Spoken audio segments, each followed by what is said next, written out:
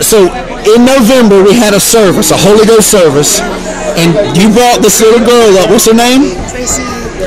You brought her up, and she was going to have a tube put in her stomach. What happened? Lord, we prayed for her.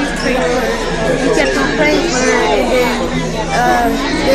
and then she kept on getting better day after day.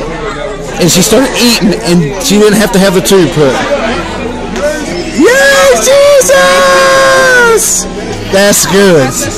Amen. Yes. It was November. It was November. Yeah, when you came to the hospital with Pastor Nancy. Yes. They put the tube for her to put the milk, and then when we pray together, with the milk go fast. Yes. They say she can see, she can do anything. Now God is working on her. And she's healed. Look at her. Amen. She can see fine. Amen. She's fine. Amen. Come on, Jesus still heals. Hallelujah. Amen. Amen.